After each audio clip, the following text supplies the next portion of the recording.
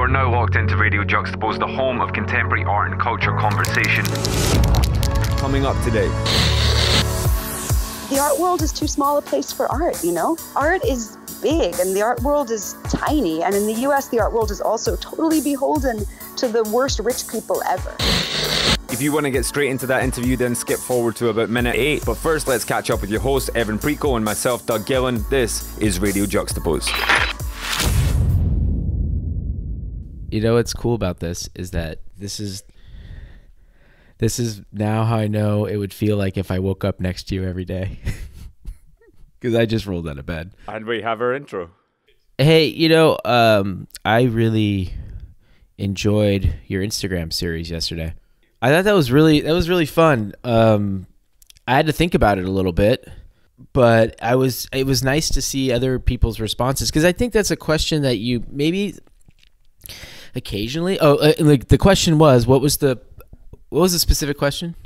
What was the first piece of art that made you fall in love with art? No, what was the first piece of art that you fell in love with? Yeah, it was something like that. And it's always nice to, you kind of ask that question occasionally, I guess, like maybe in an interview. I sometimes think about that, but it was nice to kind of see other people's responses. I don't know, Nighthawks for me.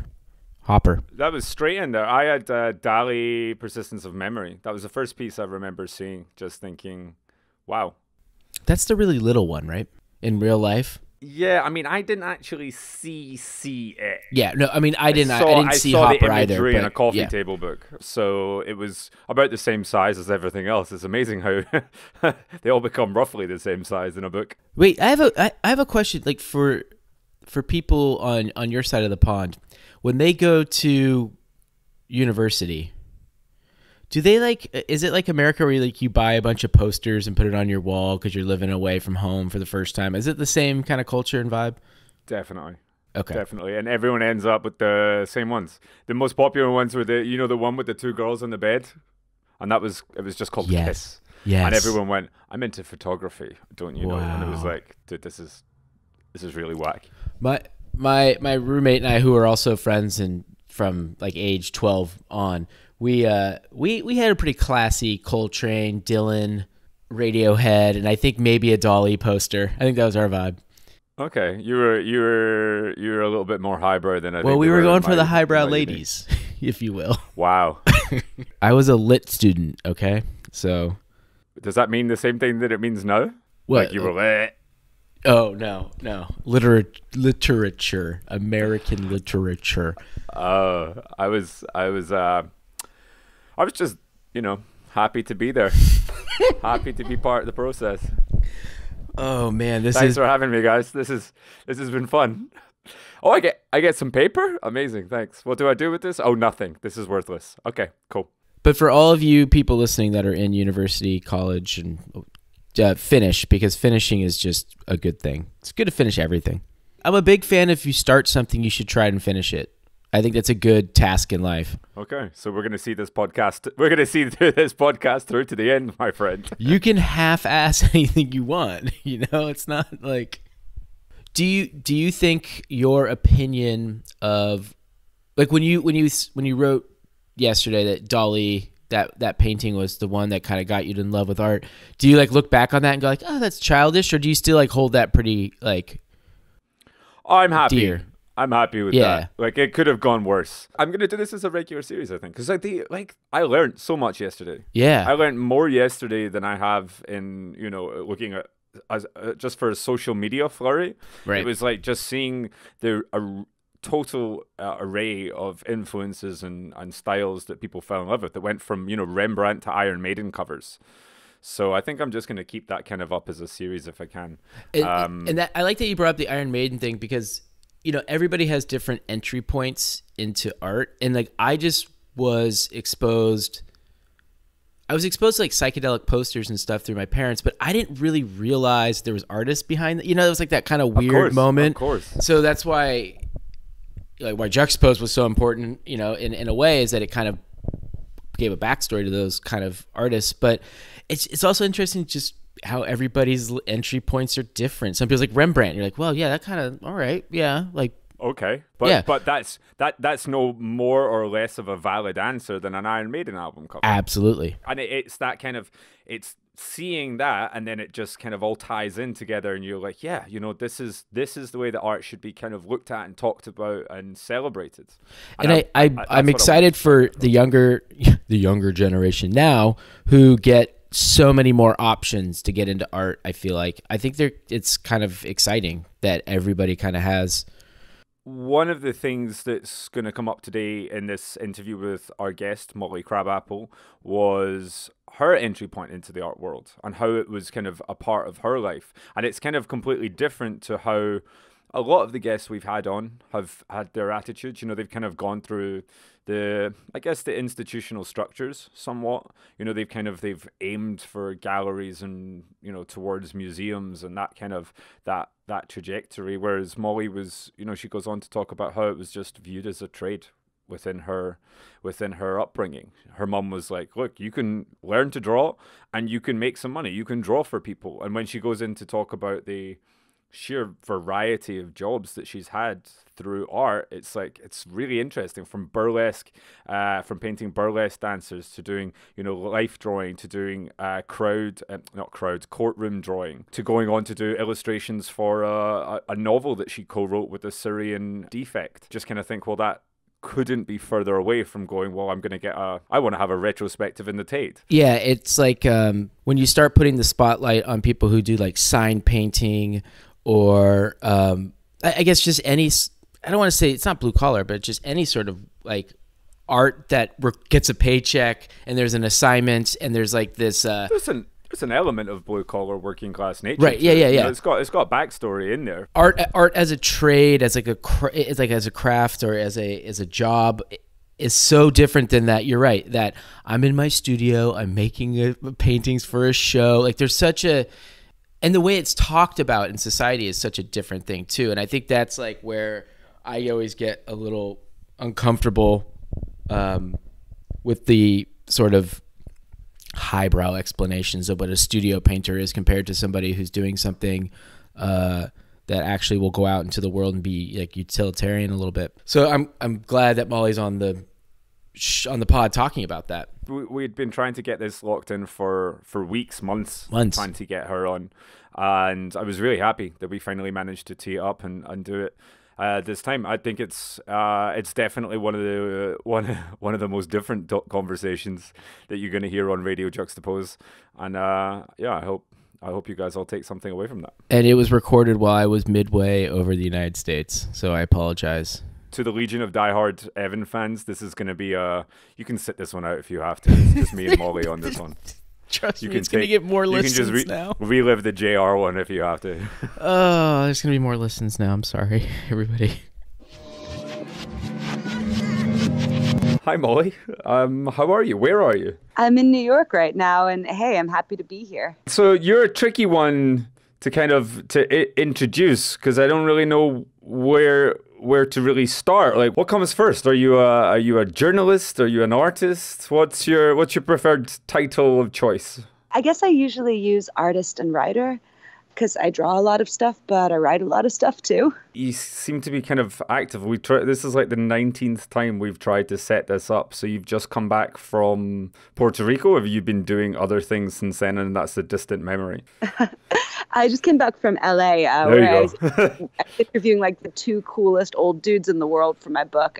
These amazing like 87-year-old dudes who had been like best friends since they were 7 years old. So that was really, really cool. But yeah, I work too much and I travel too much, honestly. This is always a conflict. Do you find that conflicts with the kind of the climate change stance in any way? Yes, it does. I should be killed for my crimes.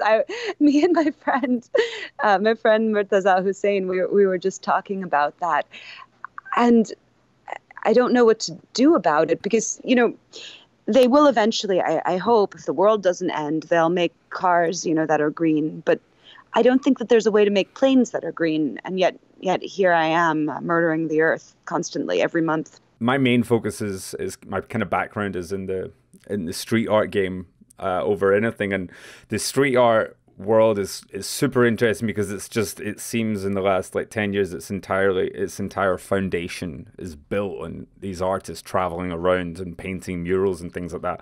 But there's this huge overarching contradiction of traveling thousands of miles across the world on a plane to then use spray paint onto a wall and emit these gases, and it's like, and you've gone in and said, you know, save the rainforest. It's kind of like, where does that sit? So I guess the question then would be, does the intent justify the action? So I tend to think that the problems with climate change are too big for individual consumer action to actually do anything on.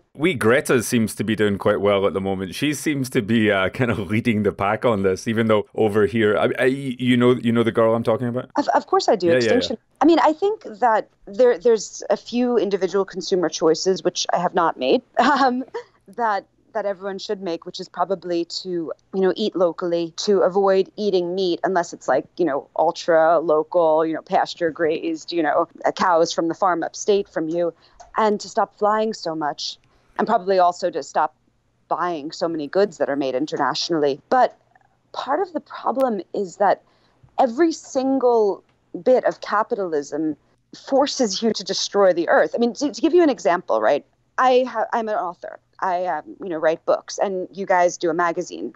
And Juxtapoz, I imagine, cannot exist if people don't buy more copies of it, right? Yeah, and I mean, I certainly can't, exist as a writer unless people buy more copies of my book. And yet, the exact thing that we need to do is that people need to be buying less things. More things are the problem. Yeah, that's definitely super awkward for for a magazine and an author to be talking about. Let's hope this podcast picks up. Yeah, it's not our individual fault, right? It's that the entire society is built on the selling and distribution of things. It's not if I stopped writing books and if you guys stopped doing Juxtapoz that the world would be saved. It's that there's a fundamental structural contradiction between consumer capitalism and not burning alive. So how do you push back on that? Is it up to us as consumers, or are we supposed to, where's the most effective position or place to drive change in something like that? If we take an iPhone, which is dependent on minerals being, mined from people under the worst imaginable conditions in the Democratic Republic of Congo, we're all buying into this one way or another. So what can we do is in our most effective way to force some kind of change to topple that system? And this has gone way, I was going to just ask where you were from, but we're in here now, so we're going for it. What would you say is the most effective position that we can take to force some kind of change on that? Oh my God! So I'm not a professional activist. I'm not a professional organizer. I mean, I think that Greta probably has many smarter things to say about how we can gum up the levers of power and keep everyone from, burning alive. But the thing that I think that we can do, me as an artist and you as a publisher of an arts magazine, is that one of the problems is that people cannot imagine a world that's different than this. They cannot imagine a world without capitalism. They cannot imagine a world that's not based on this almost like this model of growth that resembles like yeast or cancer, a model of growth that grows like a tumor. They can't imagine anything else. And I think that in addition to not eating meat and flying less and taking part in Extinction Rebellion and all of those things that we should just be doing as people, what we can do as artists is we can help imagine different futures. A lot of talk about climate change, and we've been doing this now, it involves personal sacrifice. Like, I don't want to not fly. I don't want to give up burgers. These are awesome. But there's also ways that the world can become more green that are actually better and more pleasurable. A while ago, I was really lucky. I got to collaborate with Alexandria Ocasio-Cortez on a video for the Green New Deal, and with Naomi Klein and her husband, Avi Lewis. I was the animator for it. Yeah, I saw the video you're talking about. It was really well done. Thank you. And the idea was that we didn't just want to do this like dystopian vision where we're all, eating bugs and living in refugee camps. We wanted to show like what a good green thing would look like. I can't speak about England, but I'm just going to speak about America because it's where I'm from. Sure. Like American cities, most modern American cities are built for cars. People live really far from where they work. There aren't stores where they live. Very often there aren't even sidewalks, right? So you have to drive everywhere. And this, is obviously it's terrible for the world, but it's also terrible for people because it means that it's really hard to see your friends. It means that there's no nice European communal style life, right? With like plazas and markets. It means that you're really, really isolated. And it also means that probably all local cultural particularity has been destroyed by big box stores like Walmart. And it makes you live in this like really ugly, lonely place and live this lifestyle that simultaneously is destroying the world and destroying your soul. This is, I saw you sort of bringing this in on Twitter, and I'd never really thought about that kind of structure in America, and it feels maybe it's I think it's definitely accentuated in American lifestyle because you go to LA, you go to Miami, and it's just you need a car. You can't do anything without a car. You can't rely on public transport to be able to get you from A to B. Your nearest store is a 10-minute drive, never mind a walk, and it just feels such a kind of almost a complete part of the American structure. Do you think there would ever be a point at which it would change from out with the inner urban environments of places like New York or Chicago? Do you think you could see that dependency on cars actually changing? There are 2 points on this. The first thing is that America did not have to be this way. It wasn't like America was fuck public transport, we're all cowboys. No. LA had streetcars and they were bought by car companies and ripped up.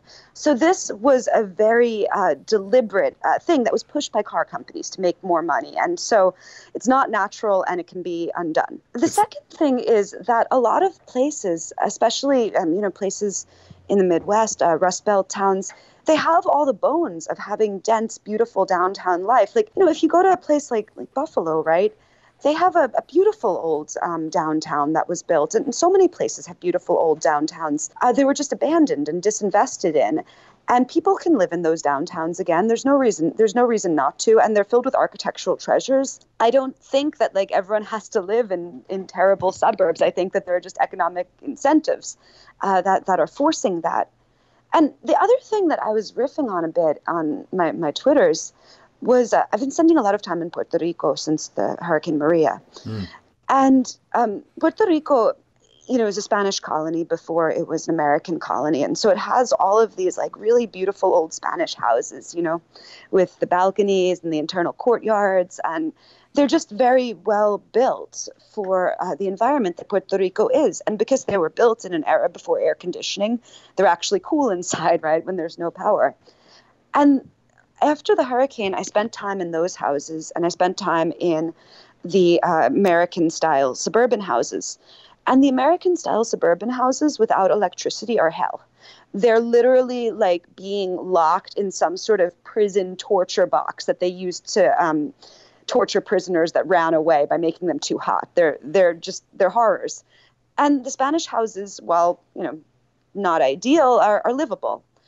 And it made me think a lot about how traditional architectural styles are what we need to go back to in a lot of ways if we want to deal with climate change, because you can actually... They're self-sustaining. Yeah, and they're not totally dependent on energy. Yeah. Do you see then, because you spent quite a bit of time in Europe in your earlier years, did you see anywhere that you felt was kind of just largely kind of getting lifestyle, living, connection to the wider picture? Did you see anywhere, or ever since then, have you seen anywhere that's kind of, you feel it's getting it right? I saw some farms that were squatted in southern Spain. This was in 2010. I don't know what happened to them. But at the time, there were these huge landowners. One of them was the Duchess of Alba. People who had so much land, and it was just lying fallow. And then you had all these unemployed young people. And I saw this really amazing farm of people that had just taken over this land and were using it to grow some organic produce, and it was great.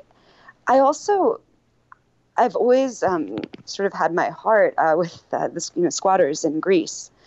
Right now, there are huge raids in Exarchia. They've arrested over 100 immigrants, and they've shut down 4 squats. It's really, really nasty.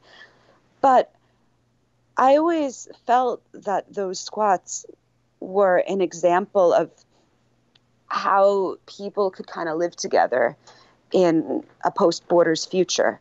And that didn't mean they were ideal. It didn't mean that they were utopia. But when I would go into a place like City Plaza, which had just been, before it was a squat, it was a bankrupt hotel that had closed, owing huge amounts of money to its workers. The workers allowed activists in, and then it became a home for, I want to say, 700 people at one time. And I look at taking disused property and turning it into a functioning place for like really, really pretty desperate families to live in. And I think, my God, that's certainly a better model than, these hell camps where people are freezing to death and burning themselves alive from despair, which is like the other model in Greece. How would that then apply outside into, you describe a sort of a post-border society or world. How does that look? Oh, God. So, I mean, I think that there's 2 ways the world is going to go. Either borders are going to fall, or there's going to be hardcore fascism. And the reason that I say that, as opposed to that mild fascism. No, I mean much worse. I mean, like machine gunning people at the border is fascism, and much worse internment camps. How about this? Much more fascism on a much larger, bloodier, and more obvious scale than we have it now, is what I mean. Yeah. And the reason is because there are at the current levels of climate change, and God knows we're only accelerating them. There are parts of the world that are becoming unlivable, and people in those parts of the world aren't just going to die. They're not just going to cross their arms and say, oh, well. They're going to move and try to save their lives. They're first going to move to neighboring states. Mm-hmm. And then eventually they're going to keep moving to richer countries. And they're not going to stop. It's not something that you can just be mean enough to them and they won't come. It's not like that. They literally cannot live in the countries that they were born in. And so countries will have a choice. It's either to allow them in, mm-hmm. and try to integrate people, or to shoot them. And a number of countries are already routinely murdering people at the border. Turkey right now is routinely murdering Syrian refugees at the border. Other countries, like my own, are running concentration camps for people that are fleeing. But as more and more people leave their homes, this will obviously, this tension, this pressure will only grow bigger. And I think that if the world doesn't figure out how to give people human rights that aren't based on what passport they hold, I mean, the results are going to be horrific. The other reason that I say borders don't make sense is look at the Amazon right now with Bolsonaro. He is destroying the world's largest carbon sink so that ranchers that he's allied with can make some quick money. This doesn't just affect Brazil, right? This affects the entire earth. How can the idea of national sovereignty make sense when what one person does in their own country within their own borders can destroy the entire world? So where does that leave institutions like the European Union or the UN? If we are borderless, you've got the sovereign state, but then what, are we just globally policed? I'm just trying to picture. I like the idea. I like the notion of being completely free to be able to move around the world. I mean, we have it in Europe, and it seems to for a certain period it worked really well, and something happened, and then they decided that had to be scrapped. So I'm just trying to picture in my head how that would look. I mean, I don't know. I'm not a policy person. Yeah. I just know that the alternative to it is going to be massive concentration camps and shooting people at borders, and all of the concurrent propaganda that goes with that to get societies to dehumanize people enough to accept that. Do you think there's an element then for people that are living in safety, that have only grown up knowing comfort to whatever degree that might be, national stability. Do you think think it's harder for them, or borderline impossible for them, to ever see what happens in places like Syria or in South America, areas of South America, Central America? Do you think it's impossible for them to really understand and comprehend how quickly stability can be taken away? I think that's why it's really important for everyone to speak with older people. I mean, maybe many people in this generation of British people, right, have, experienced a lot of comfort, but their grandparents certainly didn't. And their grandparents had a very good and sharp view of how things can fall apart. Mm. And, I think many Americans too, especially, those of us who are either, from immigrant backgrounds or, indigenous or Black backgrounds, also can see how quickly things can just change on a dime. I mean, I really think that one of the best things that anyone can do, or two of the best things, is first read history and then, have really good relationships with smart older people, because you'll learn a lot. And I think even if you can never feel what that trauma is like in your bones, at least you'll feel that it's related to you if you talk to your grandma and she tells you about what it was like for her. How much did your background inform your current social political stance? Well, my dad's a leftist. He's a Marxist, political economist from Puerto Rico. And when I grew up, my dad would you teach me about these basic concepts of Marxism in a way that's kind of adorable, and also, I guess, a little bit unexpected for how you might talk with a 7-year-old. For instance, I remember he would take a cup and he'd say, "Why does this cup cost this price? Where does the value come from?" And I'd say, "Oh, the cup, it's glass and the sand." And I would try to break it down to materials. And he's like, no, it's that, but also it's the labor, right? To take that sand and make it into glass, and to blow the glass, and to shape it, and to dye it, and to distribute it. And what is labor? Labor is human life. So in this glass, there's human life. But that human life could never be adequately compensated, because if it was, the capitalist couldn't make a profit. That's surplus value. And so I'm 7, and that was how I grew up. So it was quite a big part of your upbringing then, I think it's fair to say. Oh yeah, absolutely. And my mother is an amazing artist, and she's an illustrator. She's worked her whole life as an illustrator. And so I think a lot of kids, they have this idea that you can't make a living doing art, that it's something very far away. And for me, I was like, art is a perfectly normal way for adults to make a lower middle class living. It is a trade. You can draw things for gumball machine inserts. You can draw stuff for toys.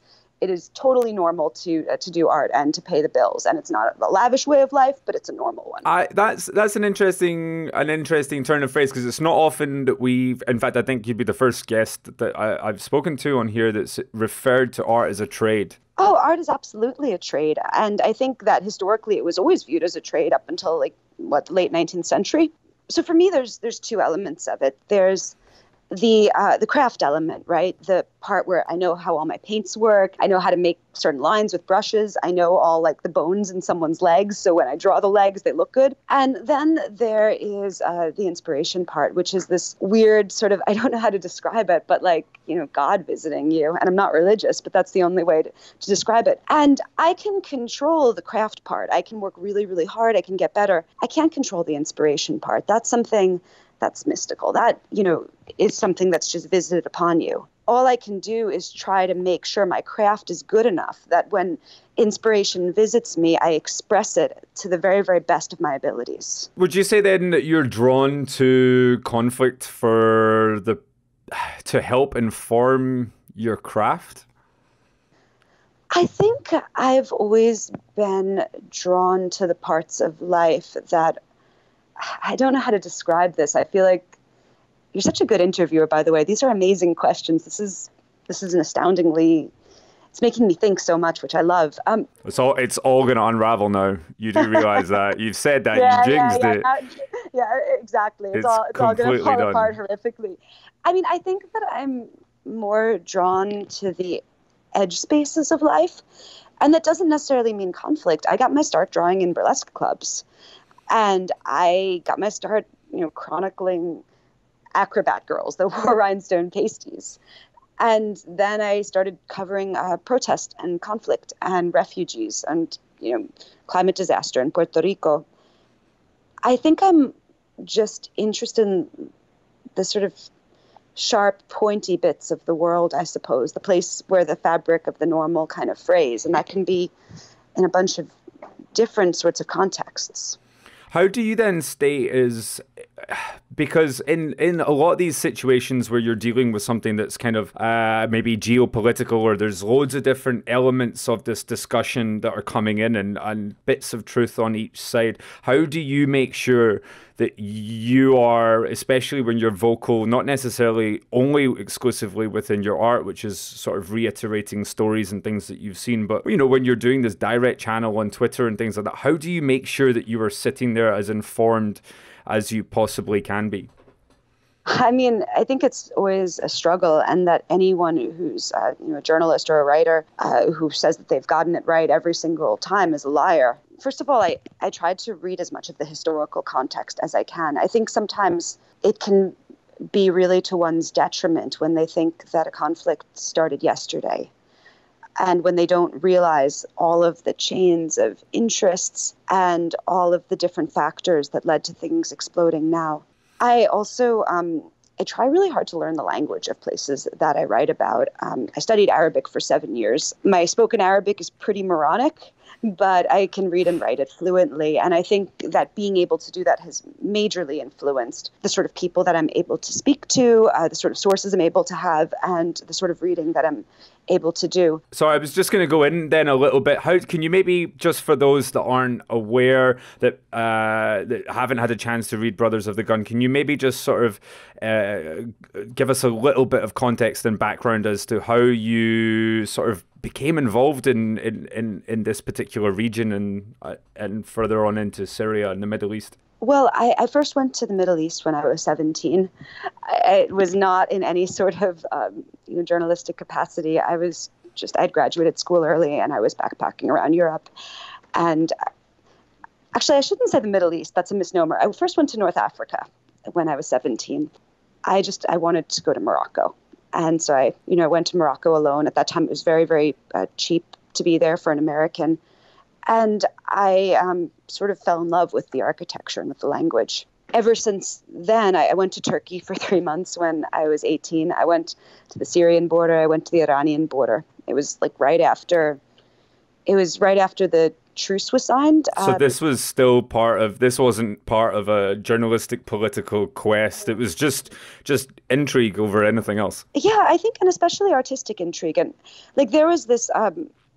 It was this ruined palace in Dobeyazit, which is a mountain right next to Armenia and Iran in Turkey, called Ishak Pasha Saray. And I still remember that. I saw it in an art book. And I was like, I got to go there, man. And I traveled all around Turkey by bus, when I was 18, and just with this idea that I would see it. And it was so beautiful. And then I went there and they did the world's worst restoration job on it. And it looked like a Walmart had, gone over it. I was very sad. But yeah, so that was when I first, I guess, started being interested. And then I didn't go back for a really long time because I was working. And then Occupy Wall Street happened, and there was a lot of visits by activists from the Middle East and North Africa, especially from Egypt and Tunisia. And at the same time, as Occupy collapsed, and as the revolution in Egypt was sort of overtaken by this horrific military coup, there were a lot of people who were my friends, who were reporters that were covering the Arab Spring, and especially were going into Syria. And I heard so many different narratives of what was going on. And so in 2013, I was able to talk the New York Times into allowing me to document the situation of Syrian refugees in Tripoli, which is a city in northern Lebanon. And I went. I mean, at that time, I was super green. I had just started my first journalistic piece was like a year and a half before.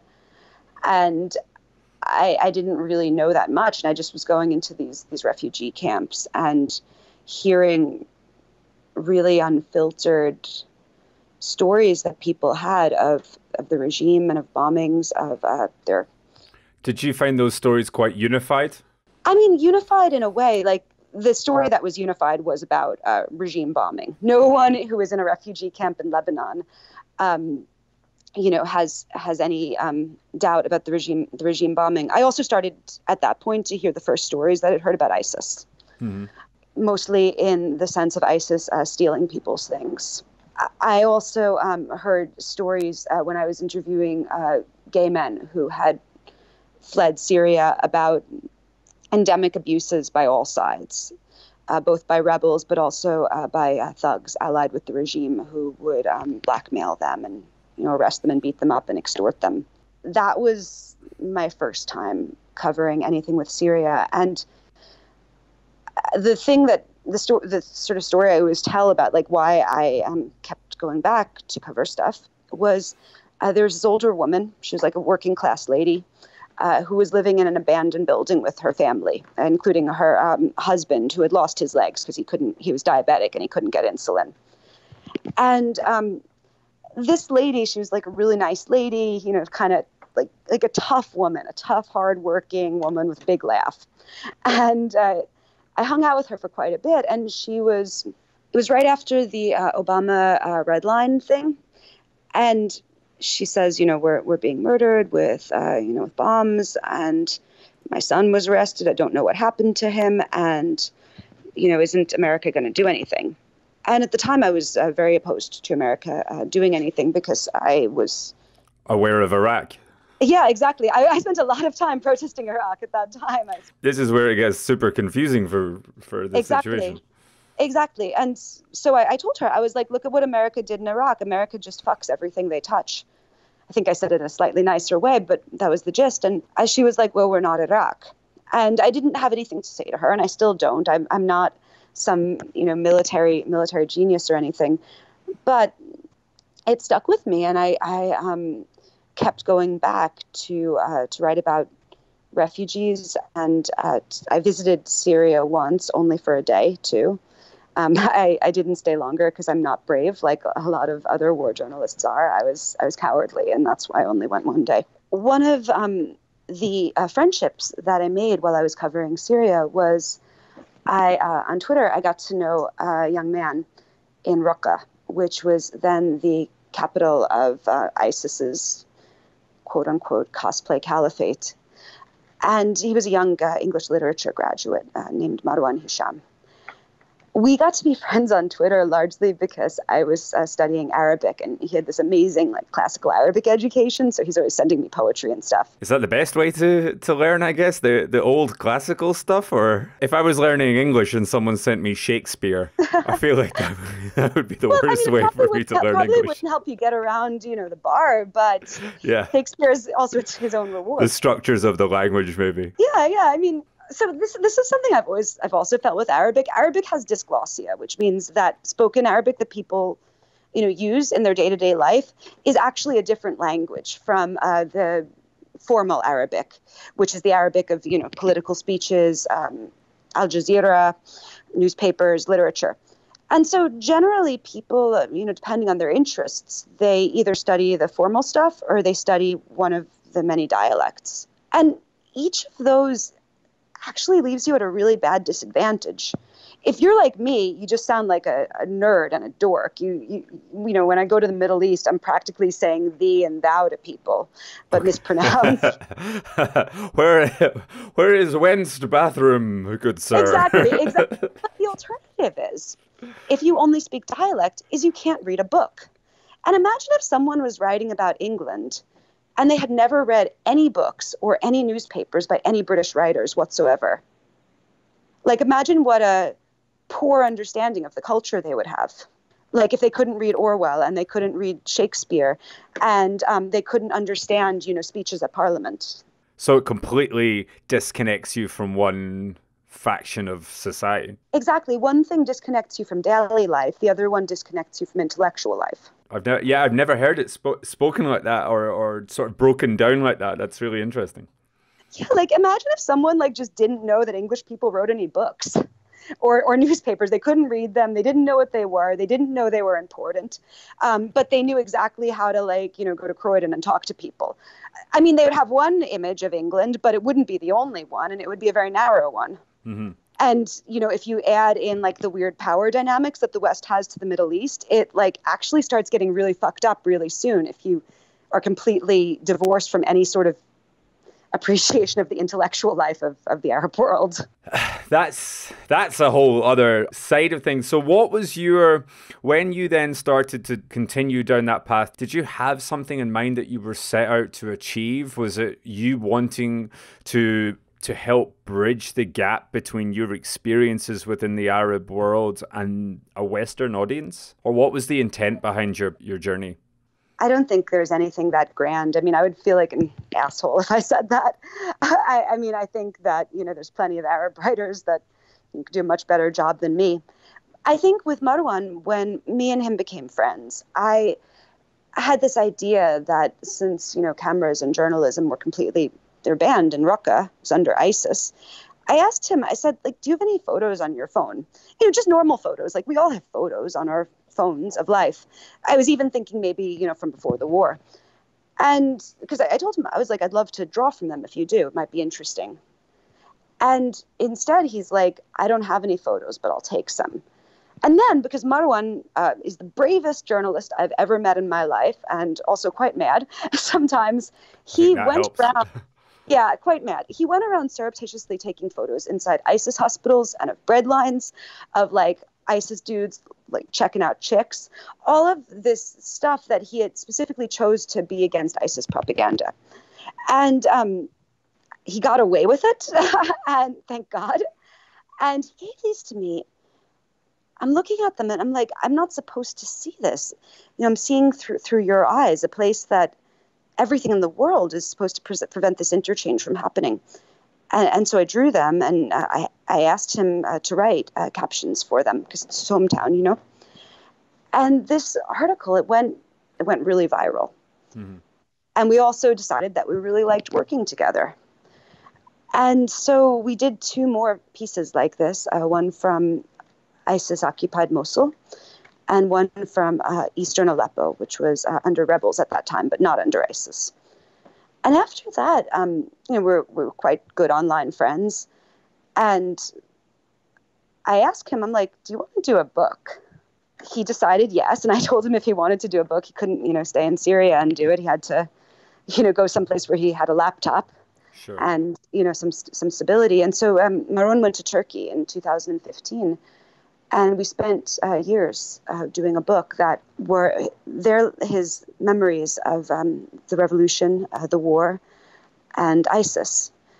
They're also the story of his 2 best friends, one of whom was this really cool kind of bad boy, cool guy that also was an art student. And because he was arrested and he had witnessed torture, he joined a rebel group and he was killed quite early in the war. The other one of his friends was this guy's brother, who left his literature degree in Lebanon to go back to Syria and join an Islamist group called Ahrar al-Sham to try to avenge his brother's death. And me and Marwan, we wrote this together. I did 82 illustrations. It was the same number as the amount of illustrations in Goya's Disasters of War. And each of these illustrations, for most of them, I didn't have any photo reference because they were, of moments that you wouldn't have photos of, right? Mm-hmm. Moments when a bunch of wounded ISIS fighters are checking their... You can't jump on Shutterstock and find these, Yeah. It's not there. So the way I would do these would be that Marwan would art direct the hell out of me. He would very often do sketches for me. He'd pose, in the same positions as he remembered these guys. I would do 1 million sketches. He'd tell me I was wrong. He'd tell me I fucked up. And we'd go back and forth until I made images that he thought were true and that lined up with his memory. That's a really old school process. Because you used to do, perhaps you still do, I'm not 100% sure, courtroom drawings. Is there sort of that speed element in there that's quite similar? It's actually quite a bit different. So I still do courtroom drawings. I just was drawing the Golden Dawn trial in Greece. In courtrooms, everyone's moving in front of you. There's live people right there, and you have to pin them down on your sketch pad. This was the opposite. In this, there's no people. There's nothing to see. There's no reference very often, unless, Marwan would sometimes find me reference of like the type of soft drink people would use. And so instead, it's very slow, because it's trying to do sketches, trying to maybe look at a bajillion things that might be sort of like what Marwan had seen, me doing the sketches, and then him being like, fuck no, got it wrong, and then me doing the sketches again. Yeah, I suppose it's kind of like, maybe it would be like it's like someone trying to describe a dream or something like that, trying to illustrate a dream. I'm just trying to think what it would be closer to. That's such an interesting part of the process, and it kind of, once again, it kind of, that jumps back to that idea of kind of the trade of art, within the courtroom stuff. And I mean, what's really important about it is there's a lot of places in the world that there are not cameras. There aren't usually or not cameras that the public has access to. In prisons, right? At checkpoints, in detention centers, normal people, they can't see what's going on there. And it's very different to read about something than it is to see something. It's very different. They strike you in very different ways. And there's a reason that cameras are not allowed in those spaces. And it's usually because powerful people are doing bad things.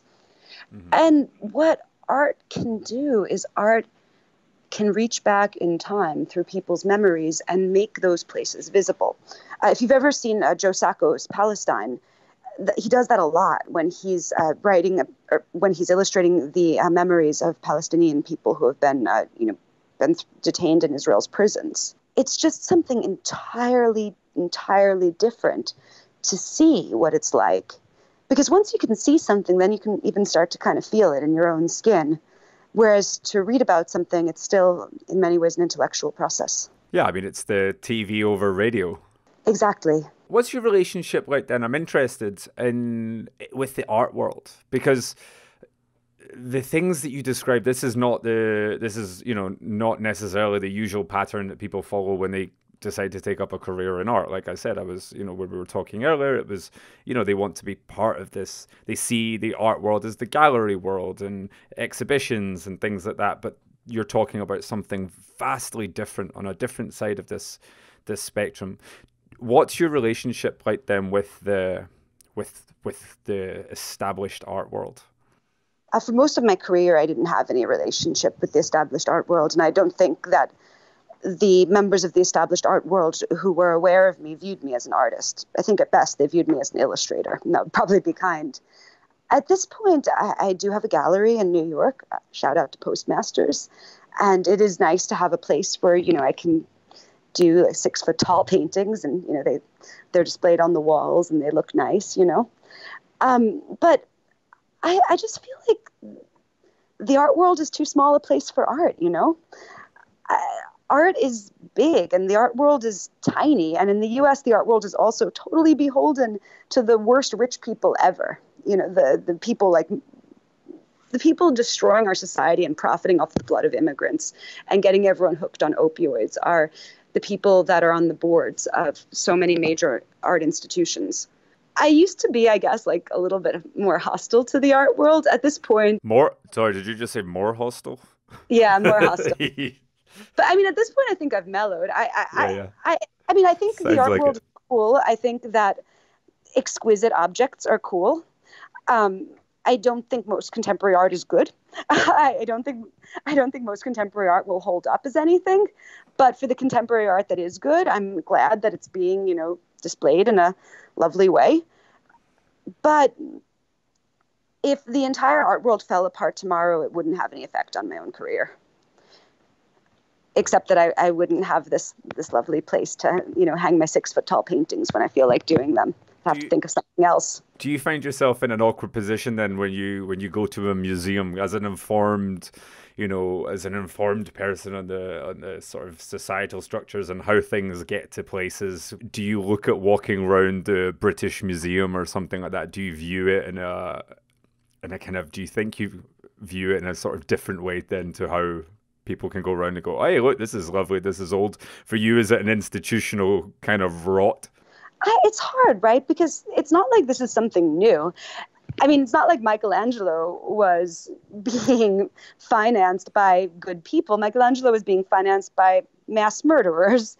And art at like the really grand, gorgeous art that we love, right?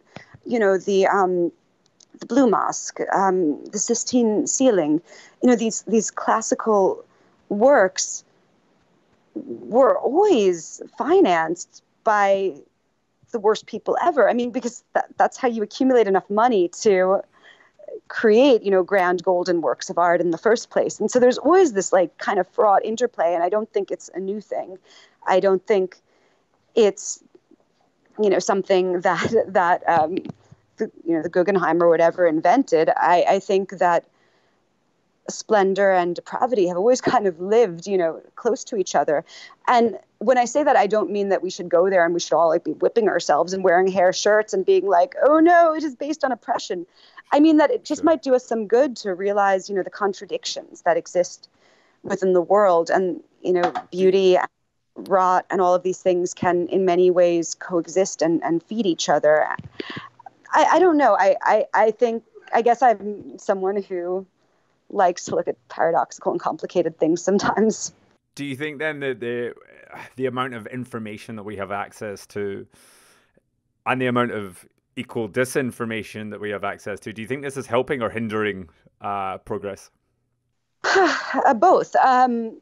I think on one hand, there are so many things that would never get attention if it was not for social media. I think about the Ferguson uprising, for instance, and I think about all of, you know, the decades, centuries that Black people have been murdered by police, by state authority, and how it wasn't listened to. And then I think about what it did when there started to be like video proof of that. And it's really messed up that the rest of America needed video proof to believe Black people. But on the other hand, it increased visibility and made people take this seriously in a way that I think would have been incomprehensible 20 years before. On the other hand, though, the human brain is not meant for this. The human brain has capacity people, we have the capacity to see every single fucking miserable thing that's happening in the world, all of them, all at once, all the misery. It's almost like what the Buddha saw, right? When he left his palace as a prince and he sees death and he sees despair and all the horrors. People have that now, but it's not making anyone, achieve some sort of nirvana. It's in many ways making people just either feel incredibly overwhelmed and anxious, or else if they want to sort of turn away from being overwhelmed and anxious, it's making people kind of glory in cruelty. I think you're probably pretty right on that. Do you think it's possible for people to change their perceptions on things? You know, we talked earlier about how you seem to have been largely informed by the upbringing and everything like that you had.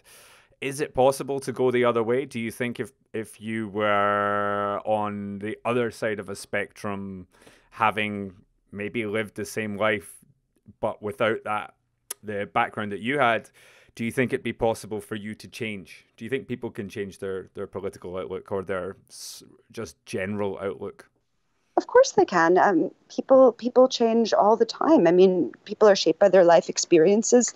You have people, who have a kid, and it suddenly changes how they view the future of the world. You have people who lose their home to a fire, and it suddenly changes how they view material things. I mean, you have people who lose their parents, and it changes how they view death and permanence. People are utterly shaped by their life experience. You've talked a lot on, at least I've seen you've written, and you've talked a lot about sex workers, rights for sex workers. I think this is a really under-talked about subject matter at least here in the UK it is. It's not something that's been on the floor for, I don't know when the last time it was debated in Parliament.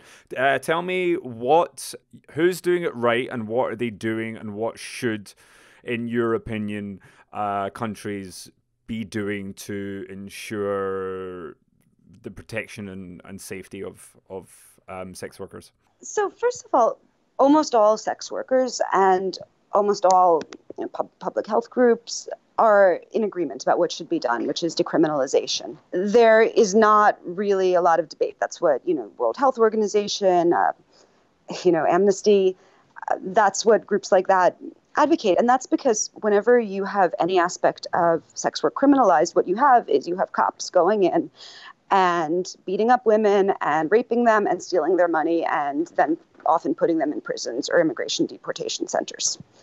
And I think that whatever anyone thinks about the morality of sex work, whether they think it's good, whether they think it's bad, whether they would not want to do it themselves, I think that we can all agree that putting women in the position where cops get to tie them up and take them away in vans and lock them in cages because of how they use their bodies is a pretty fucked up thing.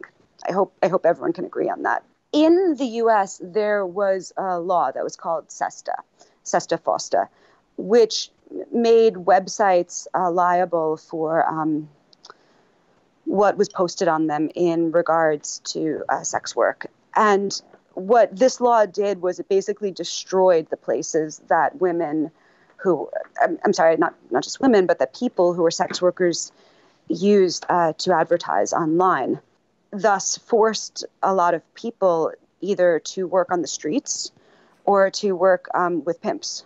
This law was devastating for sex workers in the U.S., especially for trans sex workers. There were quite a number.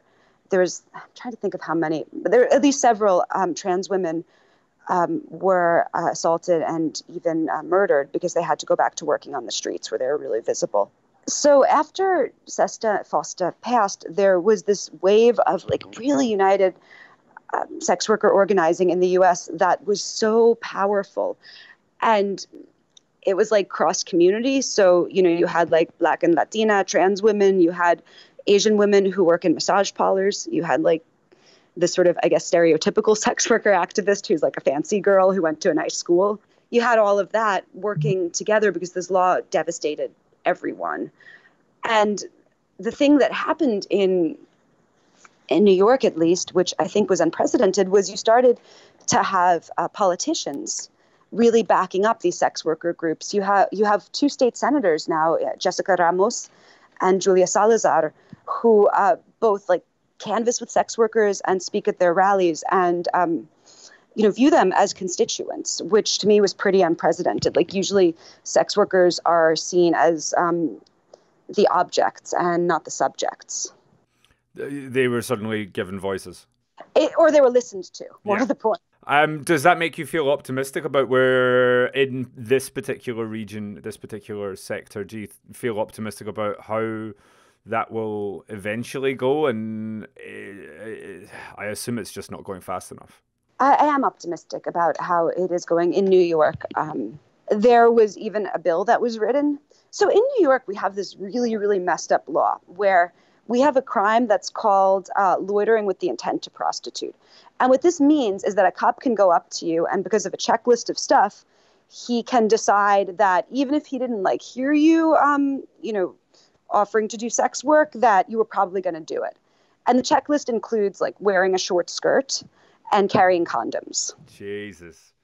And as I'm sure you would imagine, almost everyone who is arrested with this law is a Black woman. It is just the harass Black women law. And or one part of the let's harass Black women law. Yeah, it's one of many. And it's this horrific law. And as I think many people know, our jails in New York are horrific and very, very abusive, and people die in them all the time. And so there was a bill that sex workers' rights groups did to end this law, because you shouldn't have a law where women can be arrested for carrying condoms or be arrested for wearing short skirts. It's Victorian. Yeah. This was not put up to a vote, but it has a bunch of sponsors. And just the fact that there are politicians who are willing to go to bat for this, who don't view it as, just a waste of time, I think is very, very hopeful. I think it's something that in America we couldn't have imagined before. Is it something you're likely to see come cross-party? New York is its own thing because in New York City there are almost no Republicans. There's like three of them. It's really a Democratic machine place. Mm-hmm. I could see some are there still libertarian Republicans? I feel like all the Republicans now, I think another type of Republican could have gotten behind it, probably not the ones that we have now. And to give you the idea of the consequences of these laws. So there was a young woman. She's a black girl, and she's trans, and she was a performer in what they call the ballroom scene. That's where voguing came out of. Oh wow. Yeah, she was beloved performer, member of the community. Yeah. And she was picked up on accusations of prostitution, and she didn't have money to pay bail. So they put her in solitary confinement, which is something pretty common that they do to trans prisoners in New York. Why is that the go-to? Sorry. They claim that it's protecting them. It's which it's not. Solitary is torture, but yeah, of course. Anyways, so they put her in solitary for unclear reasons, but probably because she was trans, and they refused her medical treatment, and she died. Wow. And I think that anyone who believes that laws against prostitution are protecting women, they need to look at the fact that laws against prostitution took a young woman, locked her in a cage where she died. The other part of my question within there was then, have you seen anywhere that is anyone getting it right? So generally people use New Zealand as an example of a good model in the sense that it's decriminalized, and also sex workers are able to unionize and organize in that way. Mm-hmm. And also because it's decriminalized, that means that if a client is violent, you can call the police on them. Yeah. There's a really, really, really good book called Revolting Prostitutes, which breaks down all the different legal regimes way better than I could. It has a lot on New Zealand, so everyone should read Revolting Prostitutes. I just realized we've done this. I haven't. Molly, what's your next book on? The one that you mentioned a wee while back? Because we've covered so many different sectors of discussion here, and I honestly, you could offer me £1 million to try to take a swing at what your next book is on, and I don't think I'd have a clue. What's the subject? It's about the Jewish labor Bund, which was I'm not going to lie. Yeah, I did an article on it last. That's a safe $1 million right there. So the Jewish labor Bund at one point was the most popular Jewish political party in Eastern Europe in 1938. And it was secular, it was socialist, and it was anti-Zionist. And it has been completely erased from history, both because of the Holocaust and the Soviet Union, but also because of the way that Jewish history is kind of biased to viewing things as the lead up to the creation of Israel. And because the Bund was really, really anti-Zionist. My great-grandfather was a member of it, which I know because he was also an artist, and he painted all these cool scenes of it, he has this scene, I swear to God, it has to be him. There's no other way to describe it. It's this couple, there's a boy and a girl. It's at night, and the girl, she's dressed like a Gibson girl, big hair, bustle, and she's throwing rocks through windows. And then her boyfriend is there with a bag of rocks so that she doesn't have to carry her own rocks, but she can still throw them. Oh, that's nice. Yeah, it's sweet. It's date night, right? Yeah, that's better than any date I've ever taken anyone on. It's the equivalent of buying the burger. Exactly. I'll hold you rocks, babe. Quickly, destroy that building. Her own rocks, but she should certainly have the joy of smashing the windows. So I got really into researching the Bund when I saw all of these cool watercolors that he had from it. And I wrote an article for the New York Review of Books last year that was more popular than I ever could have expected in my life. And after I wrote the article, all of these amazing older people whose parents and grandparents were in the Bund back in Poland or in Russia, they got in touch with me. And, I got to be friends with them. And they were some of the best people I ever, met. And so I realized that since, I had access to these people's memories, and also since there was so much more that I hadn't, covered in the article, and since people found it so resonant that I wanted to write a book on it. So that's my next project for the next 2 years. So that I was going to say, how's that time period looking? Oh God, kill me. So I had to fucking study Yiddish to do this because the Bund, they were... wow, okay. It's really hard, man. I never studied any... Yiddish is kind of... It's like medieval German with some Hebrew words that are written in Hebrew letters.